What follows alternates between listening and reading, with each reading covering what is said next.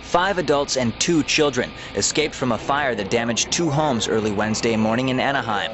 According to the Anaheim Fire Department, the fire started shortly after 6 a.m. at a home in the 1000 block of North Lido Street and quickly spread to an adjacent home.